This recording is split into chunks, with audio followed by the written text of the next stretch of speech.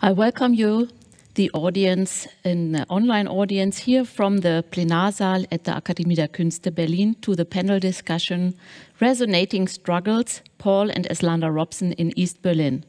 My name is Julia Gerlach. I'm the secretary of the music section at the Academy of Arts. I also welcome the three panelists who are connected to us remotely: the composer, musician, and mixed media artist Matana Roberts, the professor of German language, musician, and musicologist Kira Thurman, and the curator and theorist Doreen Mende. And I welcome the moderator of the panel here on site, the professor of American music, composer, and musician George Lewis. The panel discussion today is part of the overarching program Arbeit am Gedächtnis, Transforming Archives, with events and an exhibition happening from May to November 2021. With this important topic, the Akademie der Künste, in the context of its 325th anniversary, is reflecting anew on its own institution as a place of memory storage and on the political and critical dimension of memory. A special focus is on the artistic examination of archives and memory as an artistic strategy. 13 artistic works have been commissioned for the large exhibition, which will open here at Pariser Platz on June 17. The exhibition includes the commissioned audiovisual installation Resonance by Matana Roberts, which refers to the Afro-American singer, actor and lawyer Paul Robeson and the anthropologist, journalist and manager Eslanda Robeson. The work is dedicated to their tireless fight for civil rights in the US and against racism, and is related to the partial archive of Paul and Eslanda Robeson housed at the Akademie der Künste. Matana Roberts' installation is presented here in the historic stairwell of the old Academy building, which was largely destroyed during the war and can be experienced until September. The examination of our own archive in preparation for this exhibition also led us to the Paul Robeson archive, whose existence at the Akademie der Künste is the result of a revealing history of entanglements, closely connected to the German history and the Cold War, and which will certainly occupy us beyond this year's program. The Paul Robeson Archive, which also includes the Eslanda Robeson Archive, was founded in 1965 at the Akademie der Künste East in the GDR on the basis of a Paul Robeson committee that existed at the Academy from 1958 onwards and is part today of the Music Archive of the United Akademie der Künste. It consists of several sub-archives, including an archive stock of the Paul Robeson Committee in London from the 50s. It contains musical scores, records and films, articles, photographs, also of visits by the Robesons to the GDR and the Soviet Union, international correspondence and manuscripts by the anthropologist Eslanda Robeson.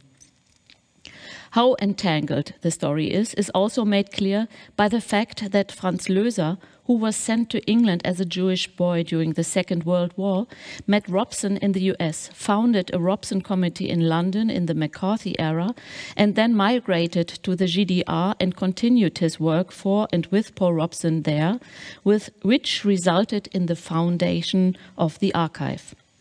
It is important to mention that since the founding of the German Academy of Arts in East Berlin in the GDR, the full members elected year after year important artists of the time from all over the world as their corresponding members until 1992, at least 209, including the US civil rights activist Paul Robeson. It is also particularly interesting that Paul and Eslanda Robeson were and are well-known personalities in East Germany, but rather unknown in West Germany. It is also interesting to see how the reunification of East and West Germany and the two academies led to a loss of importance of the corresponding members and the archives created in GDR times, such as that of Paul Robeson, which also had propagandistic tasks to fulfill during the GDR times. Looking back at Paul and Eslanda Robeson implies sorting out a complex history.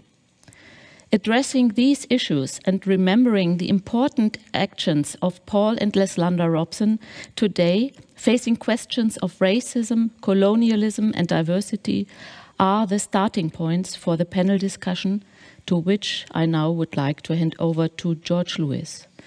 George Lewis is Edward H. Case Professor of American Music at Columbia University and a renowned composer of contemporary music and especially electronic and computer music. He is known as improviser and pioneer of interactive computer music. Among his many acknowledgements, I would like to mention that he is a fellow of the American Academy of Arts and Science and a corresponding fellow of the British Academy. Currently, he is fellow for 1 year of the Wissenschaftskolleg in Berlin. He has published widely musical works as well as musicological texts and has especially focused his curatorial work on the visibility of composers from Africa and its diaspora. And in this context, he has presented together with Ensemble Modern a concert program this year at Märzmusik Festival in Berlin and has formulated 8 difficult steps of decolonizing contemporary music for a symposium here at the Academy in September. From the first idea to work on the Robeson archive in last summer on, George Lewis has been our important advisor, and we would like to thank you for the ongoing conversation and the many thoughtful recommendations. And I now would like to hand over to you and to moderate this panel discussion. Thank you very much. Thank you very much also to the panelists. Thank you, Julia. Thank you very much. Hello to everyone. I'd like to add my welcome to that of Julia Gerlach for this evening's panel.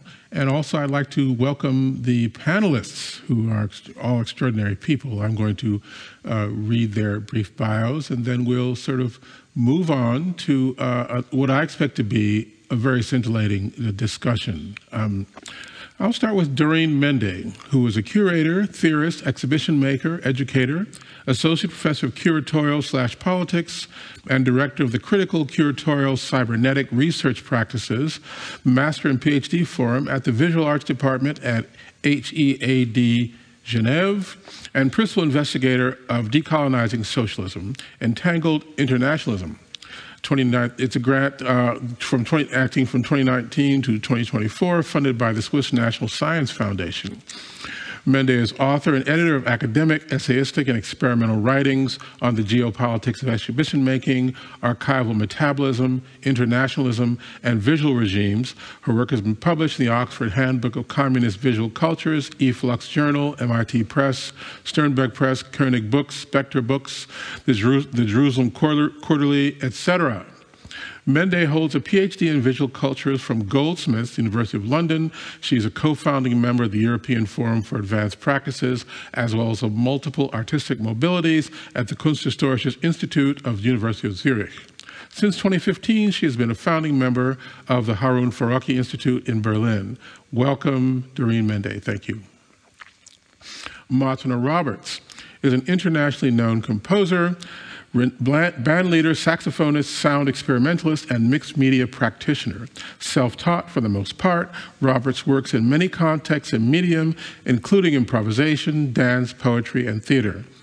They are perhaps best known for the acclaimed Coin project, a multi-chapter work of panoramic sound quilting that aims to expose the mystical roots and channel the intuitive spirit-raising traditions of American creative expression while maintaining a deep and substantive engagement with narrativity, history, community, and political expression within improvisatory musical structures.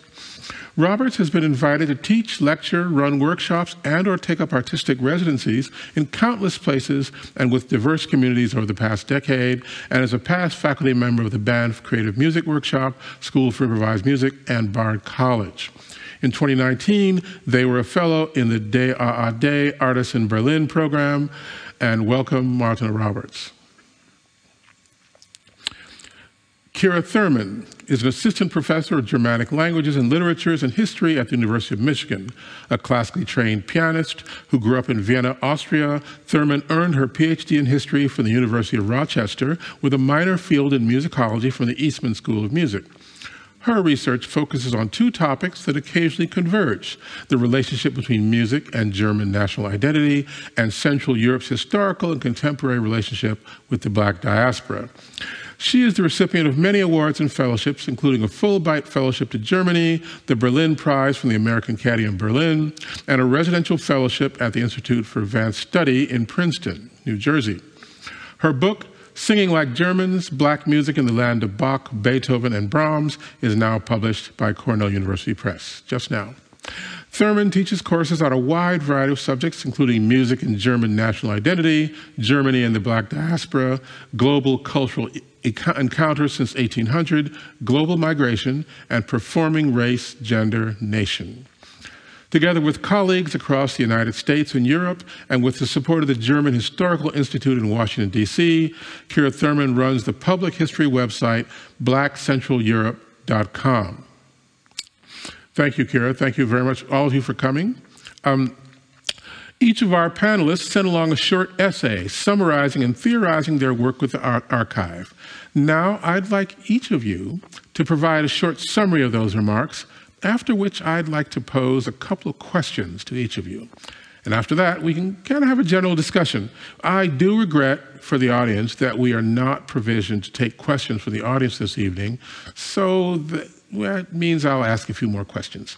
So if I could start with you, Matana Roberts.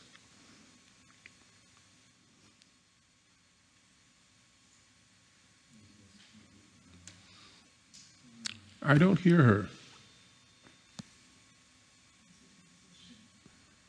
You can hear me now, yes? Yes, thank you. Yes, thank you. Very sorry. My focus was on what it meant for Paul Robeson and Eslanda Robeson to be from the United States, but yet not be accepted as citizens in their country. My focus in the work that I created for this exhibition has a lot to do with the power of memory and the power of history that I know, though I did not know them, of course, that Paul and Eslanda Robeson pulled on in order to stay committed to a very futurist vision that they had for themselves, while at the same time living very visionary lives. I mean, the biography of Eslanda Robeson, for one, is one for the ages. Reading about her and understanding the things that she moved through and the ways in which she created opportunities for Paul Robeson as well as herself, it's just amazing to see. To have a deeper understanding also of the ways in which Paul and Eslanda Robeson suffered in terms of trying to move forward with their vision. I was stunned by, time and time again, how they could continue to get back up day after day, time after time, while being knocked down over and over again by their own birth country, and also in a sense of kind of paraded around as propaganda in some other aspects of their lives. I took a great inspiration from the ways in which they inserted themselves into different cultures, into different communities, the ways in which they broadened their reach and pure understanding of what it means to be a global citizen at a time that I'm not sure Americans, let alone African Americans, were being given a chance to think about. So those were my main themes and focuses in the work that I created. Thank you very much, Matana. I guess we have, if you'd like to say anything else, we have a bit more time, but if not, I could move along to Doreen Mende. Okay. Hello, good evening. Thank you so much, George Lewis. It's a pleasure to be in conversation with you, Matana and Kira. I'm much looking forward. So I have been working with Eslanda Robeson that I came across in the writings by Barbara Rensby in her biography that has been published a couple of years ago. And then, looking into the archive of Akademie der Künste, there are a couple of boxes archived under the Paul Robeson archive. And I have been choosing to work with Eslanda Robeson as an interlocutor, but also as a kind of a transgenerational voice and as a point of entry to study and to engage into the trajectories of a Black feminism, of an intersectional feminism, of an anti-colonial, also internationalism that has been crossing the geography of the East. And you can say the East of Germany, but I would like to understand that more as an entangled geography of struggles where the East should not be isolated as much as Eslanda Robeson was a prolific writer and holder of speeches and traveler and interlocutor. And, her reports are fantastic. For example, the 140 million women can't be wrong, which she published in 1945. And I've chosen Eslanda Robeson as this interlocutor to think about an internationalism, a world making after internationalism. So my approach to the archive is very much informed by acknowledging the struggles that both Eslanda and Paul Robeson have been experienced, not only in 1963, but throughout the archiving process. So how do we engage with an archival substance, or maybe to call this an antiphonal substance, as a substance that is speaking back and resonating, vibrating in the present, while considering the violence of erasure and the violence also of exclusion. I mean, in the 70s, 80s, but specifically also in 1989, 1992, when the global world order rearranged itself. And this has been a continuous trajectory to think through the possibility of an archival metabolism in order to think with Eslanda Robeson a world making after internationalism.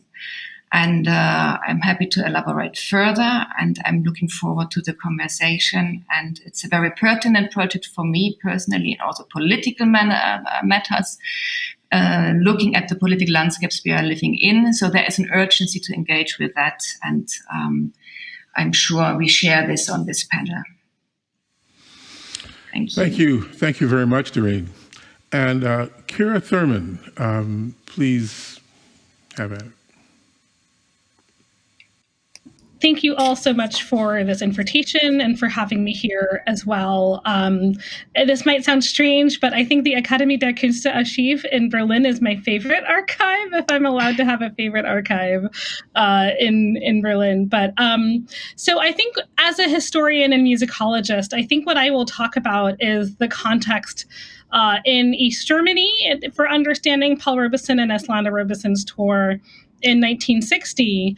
And that's to point out, I think, in the same way as perhaps Matana and Doreen, how extraordinary Paul Robeson and Eslanda Robeson were, but at the same time also, I think, to say that they were part also of the greater context of African Americans coming to Germany, but also specifically East Germany, in the 1950s and 1960s. So, and that East Germany, I guess the way that I've described it before is it's a sort of mutual symbiotic relationship that East Germany held up African Americans as political symbols and used it in some ways as a legitimating tool, and rightly so in a lot of ways, that they pointed out that, they stood in solidarity with African American civil rights, that they understood and were supportive of anti-colonialist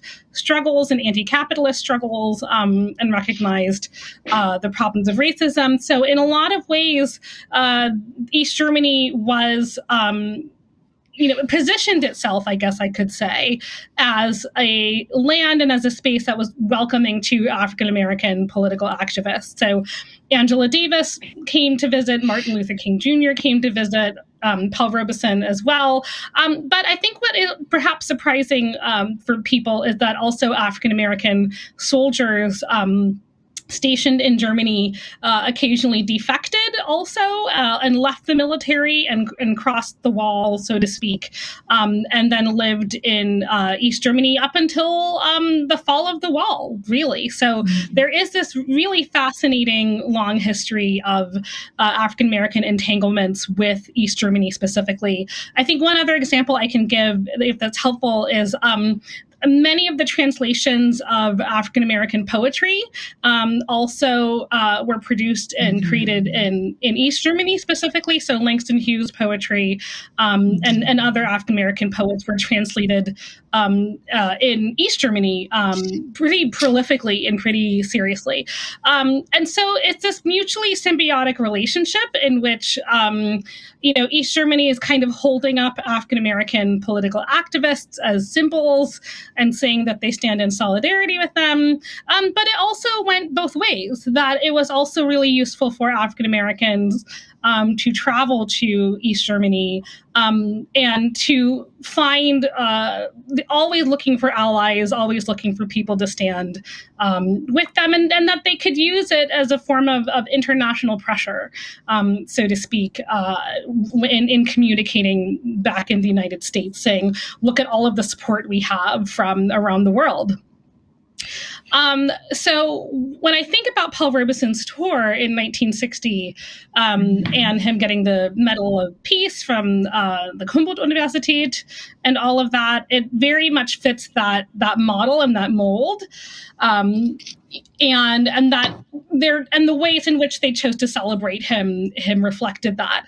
I will say I'm going to be the most critical in some ways, which I think George Lewis already knows, having read my work, of how oftentimes Paul Robeson was received in East Germany, that he fit the mold so well of what the East German state was looking for and what a lot of East Germans were looking for as the sort of African-American hero. But what I also look at in my scholarship in general and in my research is there are other African-Americans who, when they did not fit that model or did not fit that mold, were not treated as well. So, I mean, I can get more into it later, but I think that is something to think about, is that this initiative to bring Paul Robeson and Eslanda Robeson to East Germany was a powerful moment of international solidarity in the wake of Paul Robeson finally getting his passport back. The United States had denied him his passport for years. Before he was finally able to start traveling again around 1958 when the committee formed. It was when he was finally able to get his passport back. So this is a moment of international solidarity, but nonetheless, I was and am skeptical in some ways, or maybe just occasionally suspicious of how people understood Blackness, American Blackness, in all of these different ways, even for somebody as wonderful as Paul Robeson. Well, thank you, Kira. Thanks to all of you for those introductions. And I can tell you, our audience, that those three introductions, as wonderful as they are, really are just a part of their very intricate ways in which our three panelists have engaged the Robeson archive. I read them all a couple of times, and I have a few questions, actually. But first, I have a short introduction. I said I wasn't going to be a respondent, but, I'm sitting here and I just couldn't resist, I mean, so I'd like to share those with you and with the audience. I'm thinking most at the moment about Shauna L. Redmond's extraordinary hermeneutic treatment of Paul Robeson in her recent book, Everything Man: The Form and Function of Paul Robeson, which takes its title from a quotation from Eslanda Robeson. She writes, "Everything, everybody asked him to be everywhere.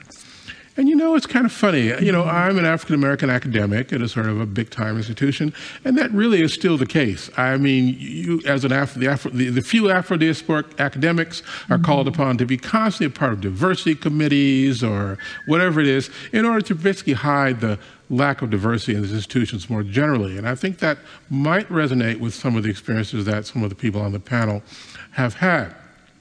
Now, a recurring theme in Redmond's book is the primary role of voice as productive of social status, cultural image. This relates to the work also of Nina Sun Eitheim on voice and race.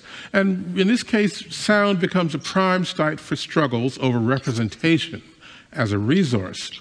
Doreen Mende's article speaks of, quote, those who are not surprised, hashtag, but are speechless, made invisible, silenced, cannot breathe, or who speak but are barely heard. Redmond's chapter on vibration connects the sensory aspect of personal listening to Robeson, and that folds out into account of how his voice could move audiences to reassemble themselves as political and social actors. And I think both Matana Roberts and Thurman's articles address the consequences of this issue. But I'd like to start with Doreen here, and I was researching her concept of archival metabolism, which I think is very important. And I came across another article, a publication in eFlux called The Undutiful Daughter's Concept of Archival Metabolism, where you write, the problem with formative 20th century theories of the archive is their monocultural commitment to the law as if it was naturally given. Quote, the archive is first the law of what can be said. Well, instead of defining the work with the archive only as leading toward excavation finds of the expert who masters, quote, the law of what could be said, quoting from Michel Foucault, the proposal of an archival metabolism considers the archival as a transformative system that metabolizes data toward its own laws and languages, as well as its own sociabilities, geographies, and time zones, with the possibility to, quote, initiate what is not yet there. And that's very interesting. That really set me flowing, so to speak. And you go on to suggest the performativity of the archive. You write, what if the archive whispers dissonantly in various voices? I like that, whispering dissonantly. And operates within transgenerational time and misunderstandings, deracinating the mechanisms of linear narratives. Well, here, I thought that a discussion of the relation between archive and performance could be helpful, especially considering the composition of the panel this evening. I was thinking of performance theorist Diana Taylor's 2003 book, The Archive and the Repertoire, which is a wide-ranging and strongly politically inflected analysis, and that rightly identifies the fiction of the internally unchanging, stable, unmediated archive. Now, extending Taylor, I take archival metabolism, you can tell me, Doreen, if I'm on the right track or wildly off base. I take that as the sense in which an archive actually enacts a repertoire. So you get an apparently disembodied memory that nonetheless produces gestures, orality, dance, and movement, and in the case of Paul Robeson, voice. So starting off with that, how does that feel to you? Wow. Thank you so much, George. That's really amazing, like observation and how you understand and mobilize the archival metabolism. It's great. Thank you. And it's it has become pertinent and really important, specifically while working on archival substances that have been departing from political geographies of anti-imperialist politics, of solidarities, political friendships, of forms of internationalism that have infrastructurally and institutionally pretty much disappeared after 1989 and 1990, not only disappeared, violently erased or repressed. So archival metabolism is an attempt to look into these historic moments as trans-historic moments, trans-generational moments, while considering the extreme tension between these macro political infrastructures of state socialisms. Let's not forget, and I think Kira is writing about this very pertinently, importantly, that the one-state socialism in East Germany was a white, patriarchal, geriatric, anti-intellectual socialism. So it depended on specific people that made a huge effort to introduce different possibilities. So we have on one hand the macro structures of a socialist kind of entity that sits in the global Cold War, and perhaps the micro social potencies that come across in form of practices of the undocumented, of that what is whispered, of that is like, slipping through. Eslanda Robeson has a conversation in Radio East Germany. I think in 1963 was a year when both Robesons were quite intensely in East Germany. And, the interviewer continuously misnames her as Esmeralda, but also, speaks the N-word, which is so disturbing. And Eslanda, very loudly says, okay, Eslanda is my name. So these kind of things, elements that would usually slip through more classical historical observation, but that matters for a contemporary approach to the archive, let's say from a curatorial/politics perspective, that wants to mobilize this tension between the macro and the micro as a potency and as problematics. I mean, how can we think with that in the contemporary condition? And how can we think this transgenerationality regarding, for the Robesons, regarding a Black political life or an anti-colonial internationalism and a condition of Blackness as the kind of the matrix to think with and to rehearse also friendships in regard to the transgenerationality of technology, of images, of sounds, of the records being transposed and also transgenerationally transmuted. Mutations play a role into the present. And I think it's really necessary for specifically this kind of narratives and archival substances that speak of independence and liberation and of Black Lives Matter in the present moment, and also a Black internationalism and a world communism that, you can't just take this copy-paste into the present condition. It needs a processing. And this is what this concept tries to do. And it is not easy. It is an infrastructure. It's a complex. And I thank you very much, George, because, you put this very greatly. And I would like to attach this and see this as a methodology for decolonizing socialism, decolonizing internationalism that not always only was anti-imperialist and anti-fascist. So how do we open up that space, this extreme tension between the macro and the micro? And this is where this proposition comes in, as a need to decolonize also, where we are with our research practices in the present. Wow. I have a lot of questions, and I'm going to have a lot of questions to everyone, but if anyone wants to jump in there, please do. I just want to say I love everything Doreen said, especially thinking about, there are more conversations these days, I think, about decolonizing the archive as well. I mean, obviously led by Doreen and others. And so just having it all come full circle with this one, with the Akademie der Künste and with the Paul Robeson archive, it's really fascinating, and it's hitting home, I think, so many important points about voices being heard, voices being silenced, in really fascinating ways. So.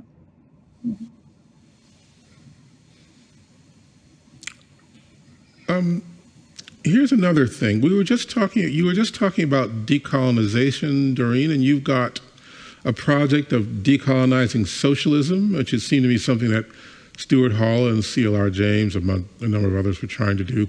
And that's a real project of yours. Could you say more about that in the context of this archival project?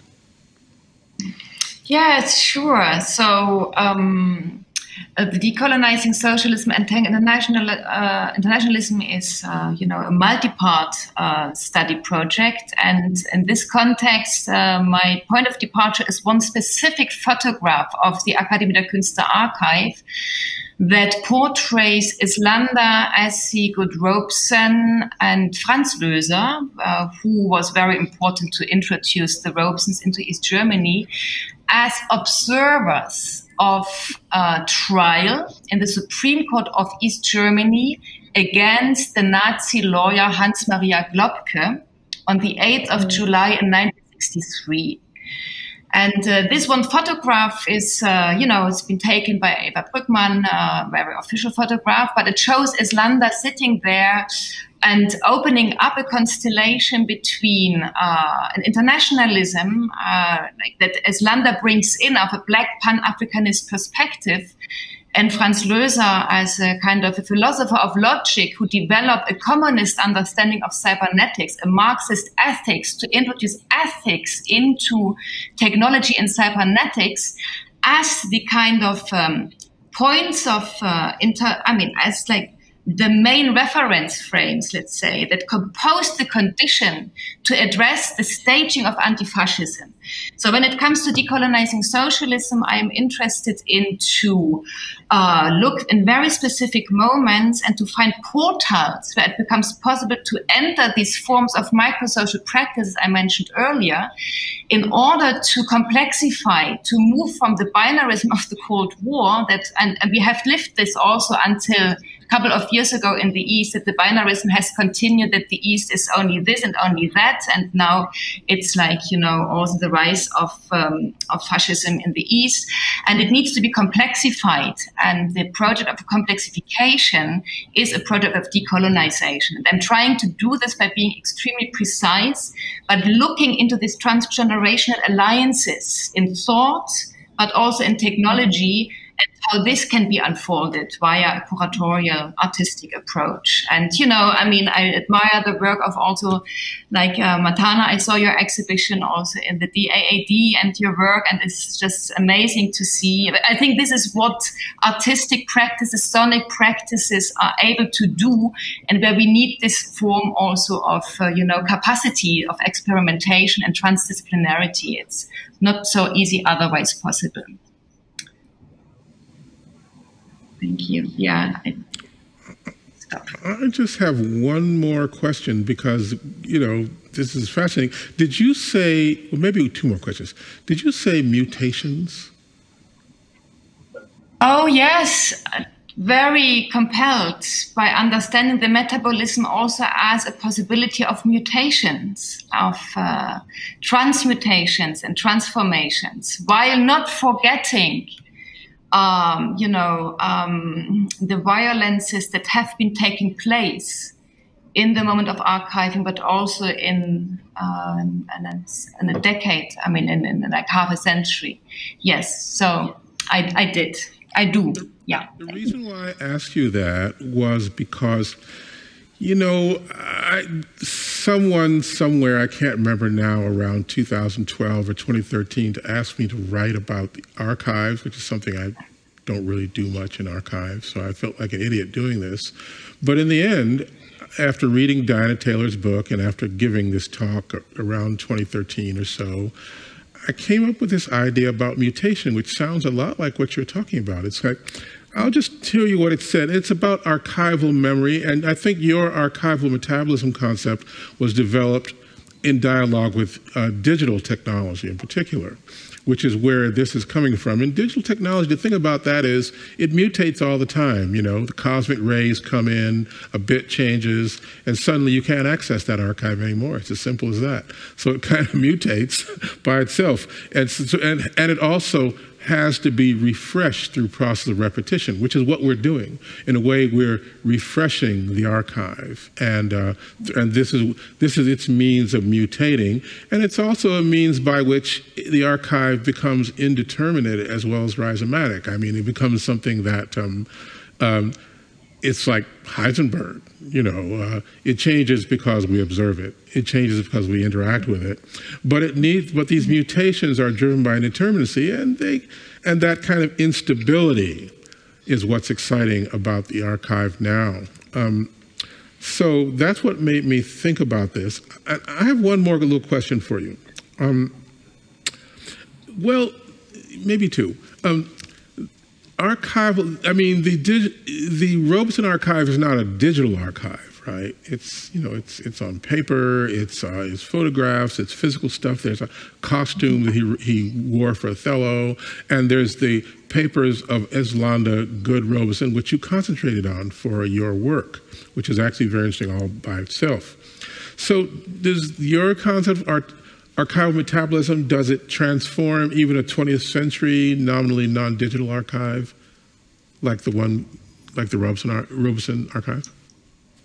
Yeah, I mean, on one side, yeah, it exists in analog form, very material, that we can always invite as material agents. But on the other hand, the way we work with it is scans. It's digital formats. I mean, I have a drive where the documents are. So the photograph I work with is circulating pretty widely, even on the Wikipedia entry of Eslanda Robeson, which I quite like, you know, that it's an image that circulates but has wrong captions and things are missing. And so in that sense, I think we do work with digitized matter. And then, you know, I go back to the materiality of the matter as it's been sitting in the archive itself.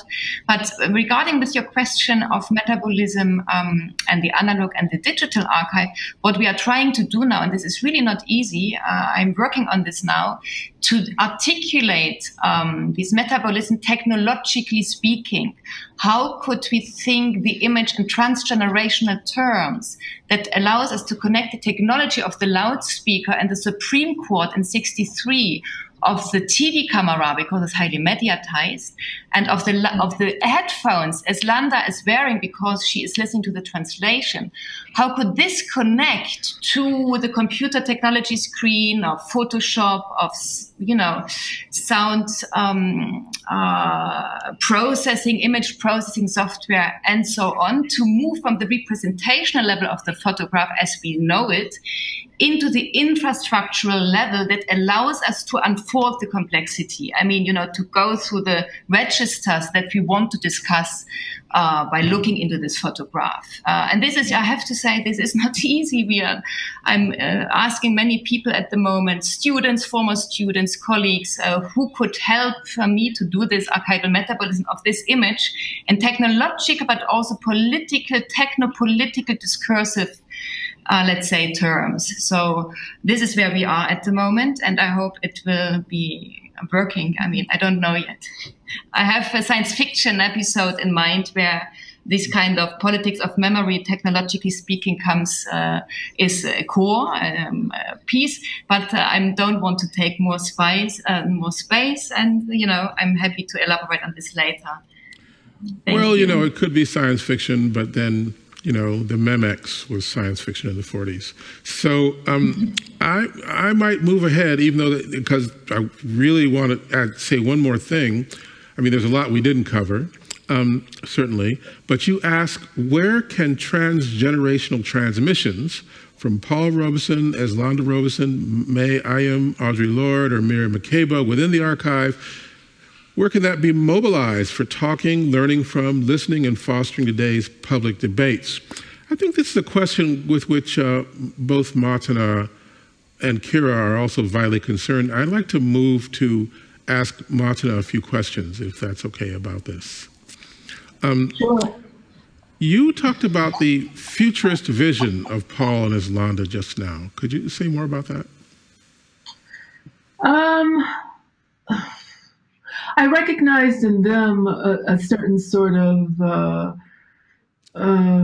dedication to history past, but also history future, because they come from a history of which they were able to benefit in some sense from sacrifices of people in their ancestral line that fought for some of the freedoms, the very limited freedoms, but still freedoms that they were able to have during their lifetime, and also made them fully aware that the freedoms that they were being given were not enough, and that there was more to fight for, there was more to excavate, document, and bring witness to. Yeah, I mean, you wrote in your essay there have been times in my own life when I've looked to history to cope with my experiences of just being a black body in a vast world. And to me, that points to a kind of empathy in your encounter with the Robeson archive. And then later you write, and your essay is about resonance. And he says, the term resonance can be defined as the quality in a sound of being deep, full, and reverberating, or when thinking about resonance as applied to an image, it brings to mind clarity of depending upon our own associated memories and experience. Now, for me, empathy is also a form of resonance. You know, the mirror neuron system is a form of resonance. I mean, and you know, you made a piece in dialogue with the Robeson archive. What was that piece about, or what is it going to be about? They took me to the place where it was, and it looked fascinating. I was looking forward to seeing it when it all comes out. It's an amazing piece. It's in this big well, you should describe it. Oh no! I'm so excited that people will be able to interact with it and enjoy it. I have always looked to history as a sense of coping with a certain sort of layers and layers upon filters that I have to deal with as a Black body in the world, but as a Black artist who has to, I mean, everybody has to answer to somebody. I've come to that conclusion as of recently, but my work has to constantly be filtered through a white gaze, or even in order to garner support or, you know, criticality, but always white gaze. Rarely do I get to intercept with the Black gaze first, other than my own, before having to filter through and then have it loop back around and hope that it reaches other people. So when looking at the archive, I just, you know, it made me think a lot about how the lives of Black artists through generations is essentially theme and variations, like these same themes that Paul and Eslanda, you know, there are things that they had been through that I'm not certain that I would have been able to handle. But still, because of the perniciousness of systematic racism and the way that it still sits within the root work, I guess, as they'd say, in most institutions, I really just recognize a certain sort of reminder to stay in the fight, looking at their work, that they could stay in the fight of what they were dealing with and still in some sense thrive. And also what I very much took from the archive was seeing how hard they worked until the very end, really. You know, reading letters Eslanda Robeson was writing from her hospital bed, or getting an idea of the amount of exhaustion that Paul Robeson was dealing with, while also, you know, I don't even know if it's even safe to talk about the CIA, but the ways in which Paul and Eslanda Robeson were being, in a sense, to me, tortured by their own government while even abroad. So the resonance for me, thinking about resonance, it's a reminder of many things, but I also have to make sure that it's measured, because, you know, sometimes there have been times where I wake up and go, well, you know, this is not going to be the greatest day, but at least I'm not on a plantation somewhere picking cotton or in a big house having to, you know, do God knows what in order to survive. But that's still a very low sense of measurement. And I got from the archive just massive inspiration to remain a Black body in the world, to remain a Black artist in the world, to continue to push through and hold my head as high as I can within reason, to create the world that I wish to see. What comes to mind in what you just said is a sense of precarity, which perhaps we've all been through. And if we want to talk about the CIA, one of the classic novels by John A. Williams, The Man Who Cried I Am, is about Richard Wright's encounters and surveillance by the CIA, which was not uncommon, COINTELPRO, all these kinds of things, not conspiracy theories, this sort of thing. I mean, at least one of the Martin Luther King biographies, you find out that the dialogue is not made up, but it comes from the tapes that were made of him. And so you start to see that, or for example, an organization that we're both a part of, the Association for the Advancement of Creative Musicians, I discovered in their archive a consent decree from the Chicago Police Department saying they would no longer surveil the AACM. So, and that was interesting because that was during the time that I was very active in Chicago in the organization. So I'm sure there's a bunch of files there somewhere. But the thing is now, you talked about the white gaze. Is yours the black gaze on the Robeson archive? And what does that produce? This gets into your process of working with the archive. Okay. So I, within my own work outside of this piece, I deal a lot with creating my own archives in which to pull from and make work. So in a sense, thumbing through papers, old photographs, letters, images, costumes, all these things.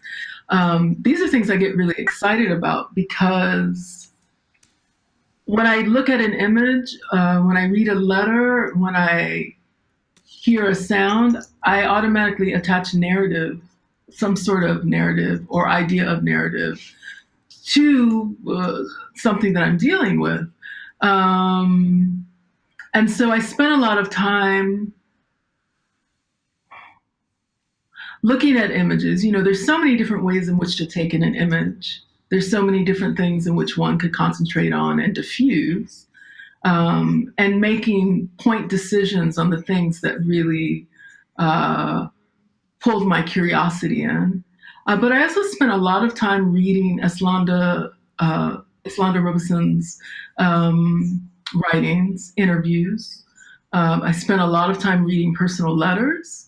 It was fascinating. I spent some time fangirling over or personing over letters they were getting from other people within the archive, just putting my hand on I remember the first time I picked up a letter that was written by Josephine Baker. I almost fell out in my chair, just these little things, or incredible world leaders.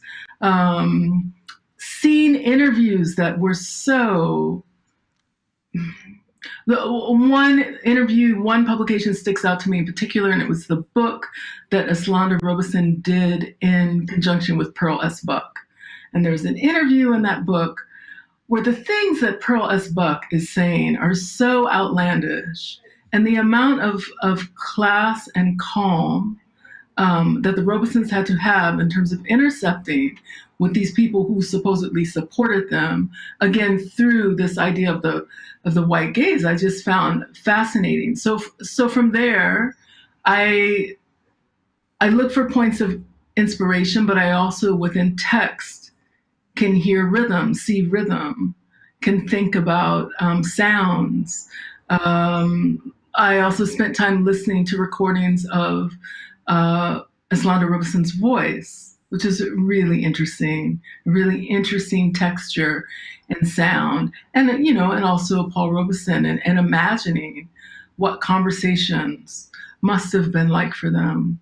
But also getting a very clear idea of the importance of teamwork and the amount of support that they had to give each other to push through, and the amount of at which times was uneven in terms of the weight that I feel was on Eslanda Robeson's shoulders at times, and then how that would transfer to Paul Robeson also, and having a deeper understanding of just the sheer anxiety that was induced by the situations that they were involved in.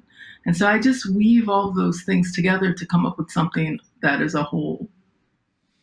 Well, it's very interesting to me because when I have encountered your work over the years, the intense engagement with virtual, fictive, and real archives all blend together. So when you're listening to it or when you're seeing it, in a way, the archive becomes sensuous and spiritual. So for me, that's something I take away from your work, and so it makes perfect sense. I mean, maybe could you describe what the piece is going to look like for those who can't get to Berlin right now? Or it's the 16 channel sound piece, moving image, multimedia piece that will be in a stairwell situation on a netted screen so that you can see the image from both sides. I like, how do I describe? I like working with my hands first in terms of creating an artistic image, and then I like diffusing this kind of analog image through different digital tools. So I took a combination of photos and writings. I made a huge wall collage where I took more photos of the wall collage, and then I diffused the wall collage through digital tools where, in a sense, you would not know that that the base of what you're seeing actually does come from the archive, in a sense. But in doing that, that creates other shapes and shadows that allows. I was thinking a lot about memory and how memory, of the many memories that we have of things that we've all been through, how they begin to shape and change depending. And so what I tried to create was an immersive environment where the witness will be able to get some sensation of the fleeting movement of memory, but the many ways in which it's so fleeting, you're not necessarily sure what you're hearing or what you're looking at, but you're getting the essence of something. I was only able to imagine what it was going to be like. I stood in the stairwell, and I saw it was still a work that, was under construction, but I got a sense, they told me it was going to be all these channels of sound, and I thought, well, this is going to be really great. And the nice part about it is I'm going to be in Berlin when it opens, and so I'm going to get to see it. And I have one more question for you. Sure. I remember hearing, I don't know if did you ever hear this, or people hear this? Someone said, every person is an archive. This reminds me, I heard a talk once at Harvard by Brent Hayes Edwards. He was there. Skip Gates brought him in, and he gave a talk about a longtime Columbia University employee, a staff person, not a faculty person, who had amassed an archive of his experiences that ended up constituting a real trove about Black gay life in the 40s and 50s. Now, you refer to the Robesons as living, breathing representatives of an oppressed history, while at the same time fighting for a liberated reimagining that will have much more hope, understanding, and respect for the tenets of basic human dignity. Now, when I read that, I'd say, well, somebody could have written that about you. I mean, do you understand your work in that way? I mean, you were saying that somehow you didn't experience what they experienced. It wasn't quite as bad. I don't know. I mean, we're in a different world here. Yeah, I mean, the last few years alone, and just looking today at another victim of police brutality in the U.S. I started my morning that way. I see, the way in which I run around the world jumping borders, I see a direct correlation to the fact that the freedoms that I have in doing that were laid track by people like the Robesons. Like, I really see that connectivity of certain freedoms that I, at this point, take for granted, in a sense, or certain things, the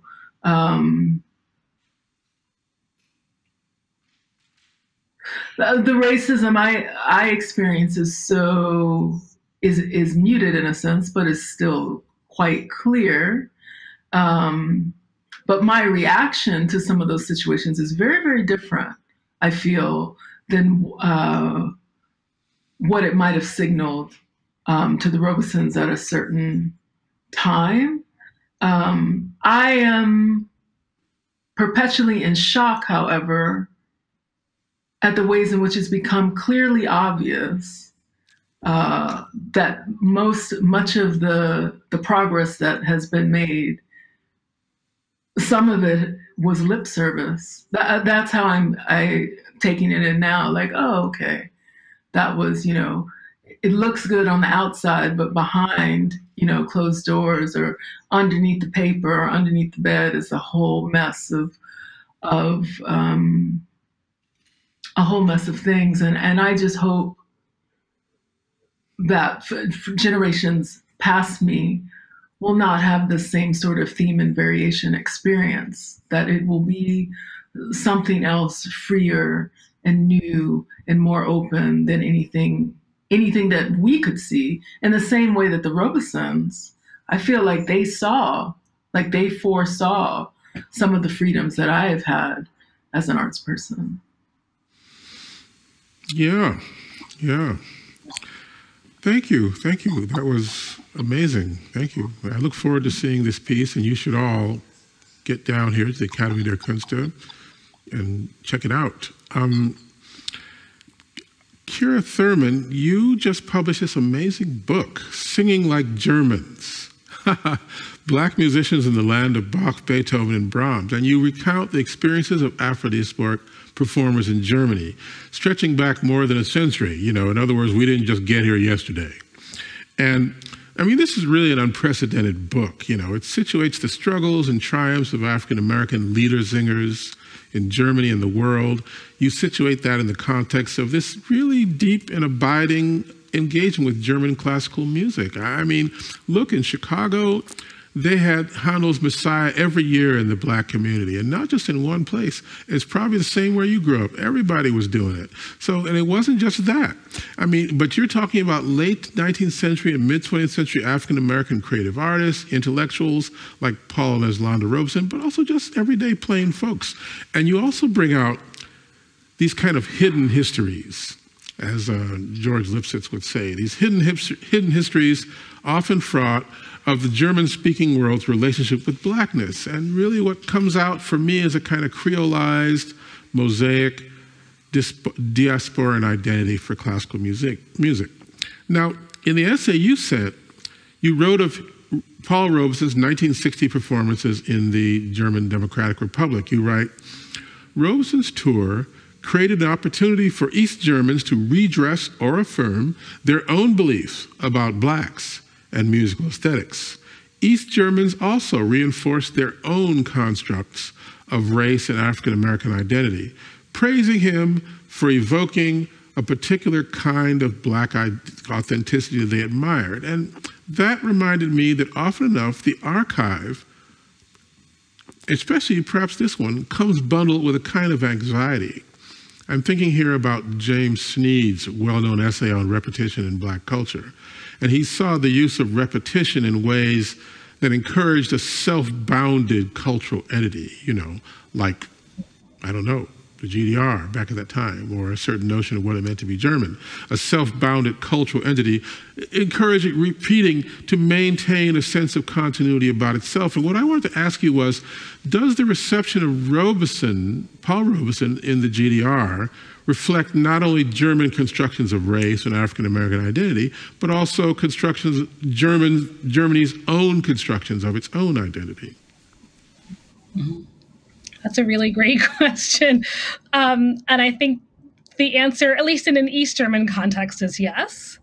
That one of the things, again, one of the reasons why I think Paul Robeson is held up is in part because he is so comfortably un-German as well, in a way that makes it so that they can celebrate him without necessarily having to wrestle with East German anti-Black racism, right? And so that, I think, is maybe the thing that's missing and the context that I'm trying to bring with my book, which is actually not out quite yet. It's coming out in September, but it's almost there. But it's taking seriously or thinking seriously about what does German anti-Black racism look like? And how do we put it in conversation with this really long history of African-American musicians going to Germany and Austria?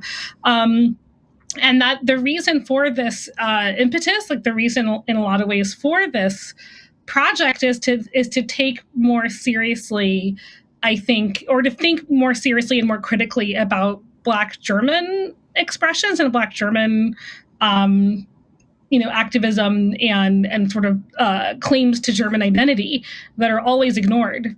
In fact, one of the things I was thinking of, which is so interesting, and it had never occurred to me until we started talking in this panel, is that I think the Paul Robeson archive is I wonder if it's the only archive in Germany that's dedicated to a Black person, like the collection, right? If it's the only archive, and in terms of quote unquote official state-sponsored, receiving federal funding kind of archive that is supporting a person of African descent, or that is dedicated to a person of African descent. I say that also because down the road in Wedding, in Berlin, is EOTO, or Each One Teach One, right? Which is a Black German center. It's fantastic. Everybody please visit Each One Teach One, EOTO. And they also have their own archive dedicated to Black German materials and the like. And, and so it's sort of a makeshift archive that's been forming in the last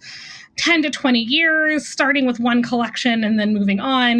And I know there are some materials at the Freie Universität in Berlin on Mai Ayim in particular, but it's never really been processed. It's not really official. So it's really interesting to ask ourselves the question, maybe, what does it mean that this archive, the Paul and Eslanda Robeson archive, is perhaps the only, official archive in Germany, in German-speaking Europe, dedicated to a person of African descent, and that it's an African American, it's not a Black German, right? I mean, I think these are questions worth asking, and it maybe ties to, I think, Doreen's point about, thinking about archives, thinking about decolonization efforts, thinking about whose voices we hear, whose voices we don't hear in the archive, if I can say it that way.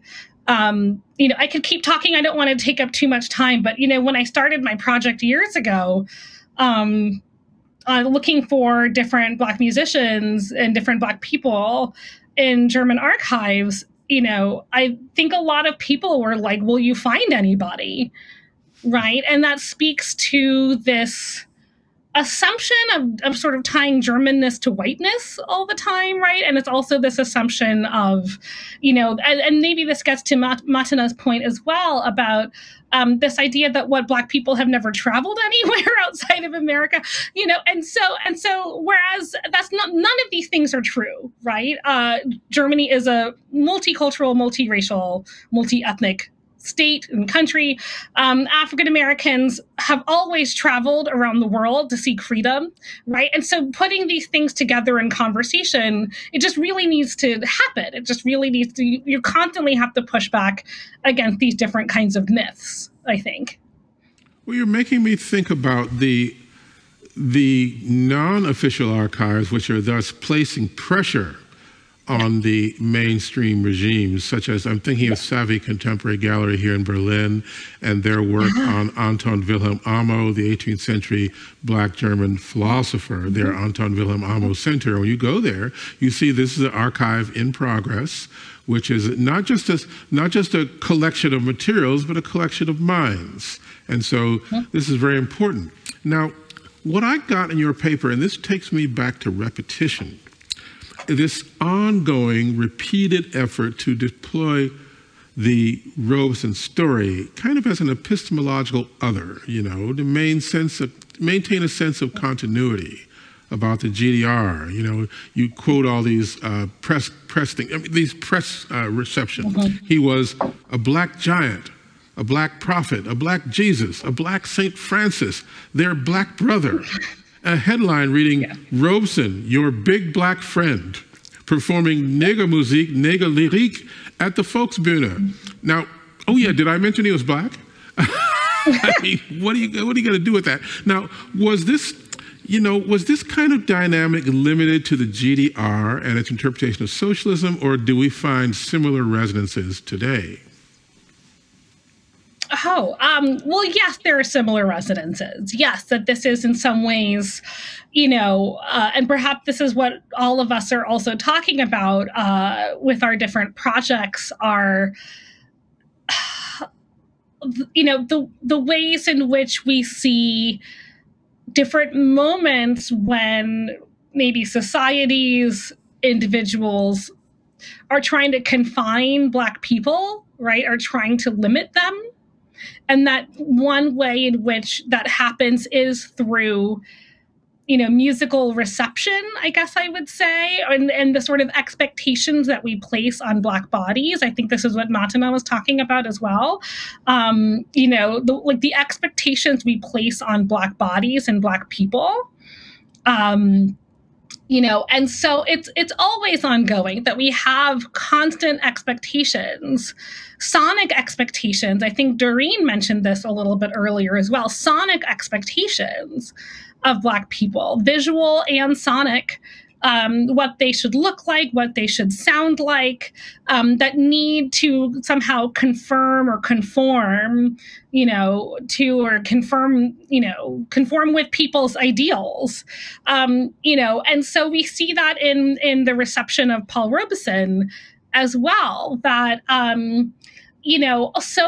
so much of how they describe his voice, and this maybe gets us to the conversation about race and sound, George, that you alluded to earlier.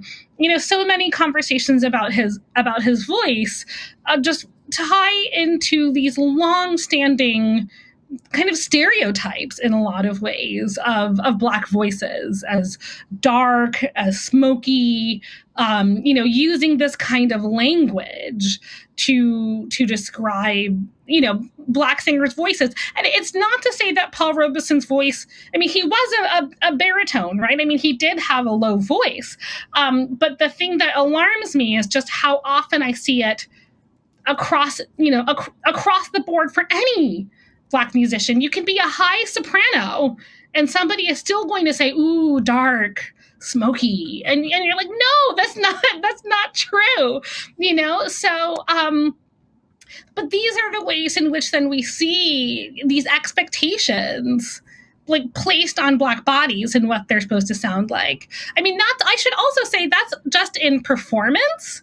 And that's in musical performance specifically, but again, just drawing attention to Black German experiences, that Black Germans all the time experience, before they even open their mouths, white Germans will speak to them in English, right? And things like that. These kinds of expectations about Black Germans it's all part of the same thing. It's all part of the same way in which there is an expectation of Blackness, an expectation of what it should sound like, where it is located, and that for me, like Paul Robeson's experience in a lot of ways, it all fits so perfectly with like what in a lot of ways the East German state, was expecting and what they had wanted from a certain kind of Black activist and a certain kind of Black person. And I'm was really critical. I know. Sorry. No, not at all. Because I was looking at, okay. I was reading Natasha A. Kelly's book Afroism, and she says right here, häufig werden dunkelhäutige Menschen auf Englisch angesprochen, weil sie für Asylanten oder Ausländer gehalten werden, selten aber für Deutsche, die in Deutschland aufgewachsen sind und die deutsche Sprache sprechen. So, just what you said. So, like right there, and she's experienced this, you've experienced it, I've experienced it. Now I'm not even German, I still experience it. But we're all experiencing it. So the thing is that there is an expectation that, as you say, that's placed on Black sound. You said at one point, the critic then offered a general description of what Black music sounded like. Or one of the critics from the Frankfurter Allgemeine Zeitung of our Afro-diasporic concert in March said, Märzmusik sucht den Black sound And so if Metrusik didn't know what it is, the critic was going to tell us what it was going to sound like. In other words, he felt he could tell us what black, or what it should sound like, which was astonishing. So these kinds of things are still going on today. And I do have only one more question for you, because we could talk for a few minutes before we have to wrap up. I didn't want to do these serial interviews, but in a way you can just cut them out and use them for some personal purpose, like I don't know what. Because I was very happy that people were thinking so deeply about this. I was, and that we were able to really converse about this. I don't know. I had two questions, but I'm going to try to sneak this one in first. You talked about Robeson's, their first visit to the Soviet Union. Now, he said, "Here I am not a Negro, but a human being for the first time in my life.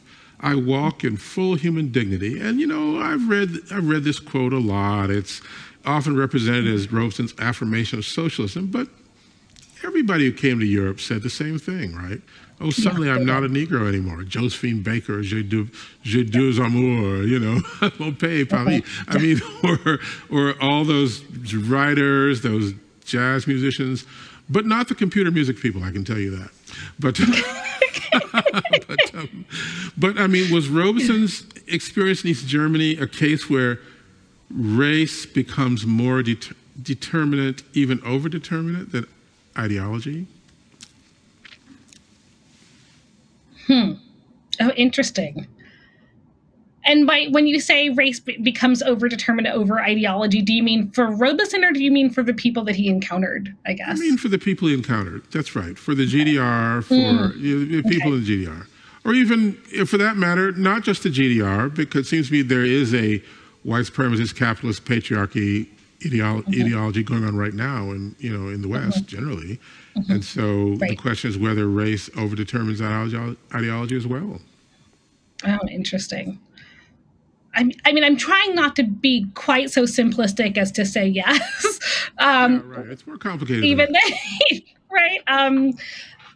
But that again, the thing that I find so interesting about Robeson's experience is that how neatly he was able to fit into a racial ideology, a communist ideology, the ways in which he was able to fulfill so many wishes and desires. And I should say this because in contrast, and I wish I'd thought to put or to share an image in advance, he has a friend and colleague in Berlin at the same time who is African-American named Aubrey Pankey, who also has documents at the Akademie der Künste archive. And Aubrey Pankey is having a very different experience than Paul Robeson. Aubrey Pankey pled asylum in East Germany in 1955, I want to say, and he lives there until his death in 1971. So he has his whole career in East Berlin and in East Germany and Rostock and other places. Halle, I think he also went to, and he, as much as he was a committed Marxist and socialist, but at the same time, he was constantly pointing out to people the ways in which they were trying to put him in this box of authenticity and how he hated it. He hated these expectations put on him. He was a classically trained singer. He had studied at the Boston University, I think maybe also at Juilliard. But time and time again, nobody wanted to hear him sing German Lieder. Nobody wanted to hear him, for different kinds of classical performances. They wanted him to play these roles of, African-American preacher in a piece of music, that was just spoken text. And, and so so that's what I mean as well about and this is not an indictment of Paul Robeson or Eslanda either, but it's more that, how neatly they fit into this East German expectation, right? How perfectly they performed this East German expectation in a way that Aubrey Pankey did not and could not, as somebody who lived there for 20 years and was, constantly interacting with white East Germans and constantly insisting on his right to, sing German music and do other things that didn't fit with this expectation. Wow. We have a few more minutes, and I had one question that, based on that maybe we could all think about, and we could all respond in our own way, or talk about something else if you want to. I've been talking. It's always some sort of anyway. We could listen to this. Let's see what you think. Tell me what you think about this. To me, this related to another invocation of repetition. This time, Homi Bhabha's notion of a stereotype, and what he calls it, quote, the repeatability in changing historical and discursive conjunctures. And this is also, I think, a form of interpellation along the lines that Doreen mentioned in her essay about the interpellation of inquiry. So Bhabha sees stereotypes as inimical, as most of us do. But this is really often precisely what is desired by a given community. I mean, you could see this constant repetition that R.B. Pankey was fighting against as an expression of desire for him to behave in a certain way. I remember a couple of years ago, I was in Frankfurt, where the wonderful conductor from Zimbabwe, the Zimbabwean-American conductor Vimbai Kaziboni, was often present. So I went into the concert hall, and a very nice older woman came to me and said, "Sind Sie Herr Kaziboni?" And to me, I told Vimbai, this expresses a desire for you. Imagine they could mistake me for you. It's absurd, right? But the idea is there's a certain type of desire, and in that case, this unchanging eternal essence, you can't really step out of it. The archive in that case maybe represents the reified remains of repetition. And so I'm wondering if there's anything there that, or if that is not interesting, you could talk about something else. But at this point, open season on whatever people want to talk about that we didn't get to in the next 9 minutes or so. I mean, I really like that assessment. I will also say, and I wonder how Doreen would understand this as well as Matana. But I am wondering if how do I want to put it? That even if the archive was built for one purpose, right, to maybe fulfill this desire, I think, particularly Matana's uncoverings and Doreen's of these, different sound recordings and other kinds of images and things like that, they kind of can sometimes betray the archive itself, which is maybe interesting and gives me hope. I guess I could say something like that,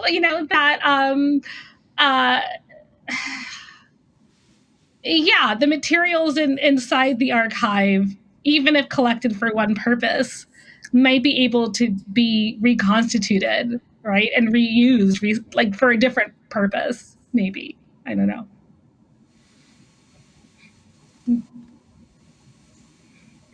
I'm not going to say anything now. I've been talking a lot. Somebody else got to say something.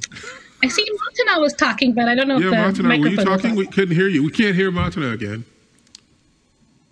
Now? Yeah, you're on. No? Yeah. No, I was just saying what's so fascinating about that archive or about archives in general are the multiple points of entry that are available to someone who wishes to peruse through. But what I particularly like about Black archives, or archives where Blackness is centered,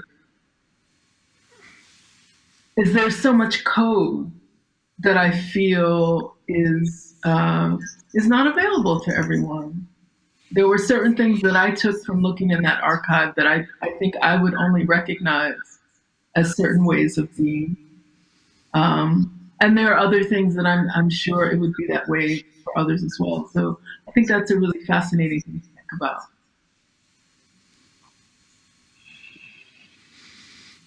Is Matana frozen now? Can we talk to someone else? Doreen, are you there? Yes, I Yeah, I think Matana the image is frozen. I'm not sure whether Matana finished. Yeah, but in the meantime, what do you think about any of this? I mean, as we move toward the end, are there any last things you'd like to say, or stuff we didn't get to? I mean, absolutely, I agree this very much. I mean, Angela Davis is a continuation of this iconographization, I think, of the way how Paul Robeson has been put on, on the stage. And so this has so many kind of levels and layers, has to do with the way how it is promoted and narrated at the time, but also how important it is to look into these minor details of archival substances, and also that and thank you, Kira, really for pointing out, how important it is to know about the friendships that Robeson had with Afro-Germans in Germany of the 50s, 60s. And this is all history that is unfinished. I mean, this has to be made accessible, like public, but, how is it going to resonate and be redistributed, rearticulated, and metabolized in the present moment, that it does not happen at the same time again? So also, like, in terms of how can we make sure that the generations to come do not have to do the whole work once more, so to speak. So, and this is an ongoing struggle. I mean, there's so many things are missing. I mean, so many archives have been thrown away also in 1989, 1990. And this is, of course, what do you do with that? So we have to work with these absences as well. So it's a lot of work to do and a lot of rethinking. And I think I'm looking forward to see your installation, Sonic Articulation, at Matana at the Academy. And to follow up your book, Kira. Very, very compelling. Thank you. Yes, very much. If I can recommend two different things that speak in this direction that, Doreen, you might also find interesting. I don't think I have it here with me, unfortunately, but Tiffany Florville's new book called Mobilizing Black Germany, on the Afro-German movement. It came out last year. And what's so fascinating about it is exactly this question of archives. And basically, and she's really open about this, that she had to circumvent the usual archives in order to tell this Afro-German history. And so what she did was she visited different women's homes and would just be on their kitchen tables having tea with them or coffee and asking them what they had in their house. And from it, she was able to build her own archive of Afro-German activism in the 1980s and 1990s. It's a really, really cool project, I think, for thinking about archives and whose voices, or who do we see in the archive, who do we not see in the archive, and Tiffany's solution for getting around that.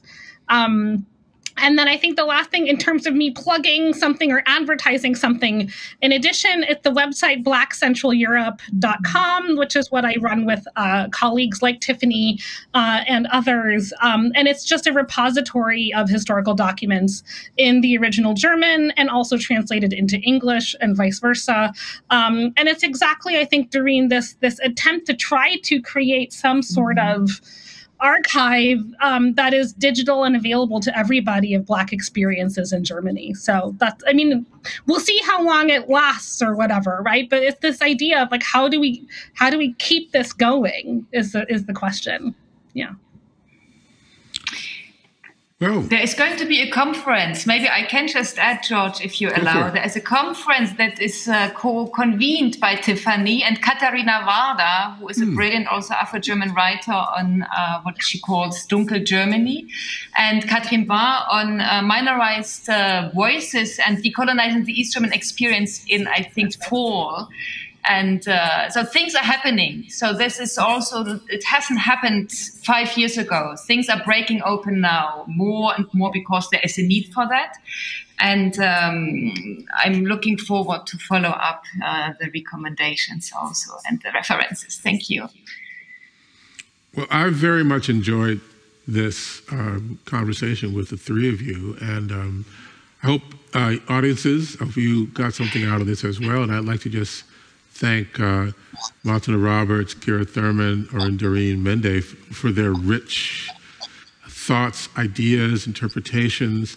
And I think we have to stop now, because that's one of the interesting things about being in Germany, is that you have to do things on time, you know? Or as Heiner Müller once put it, 5 Minuten vor der Zeit ist die wahre Pünktlichkeit. But we're not really 5 minutes before, so we're going to stop here, and thank you all very much. Thank you so much, George. Really was a great pleasure. Thank you, and everyone organizing that. Thank you. Thank you. That's right. Merci.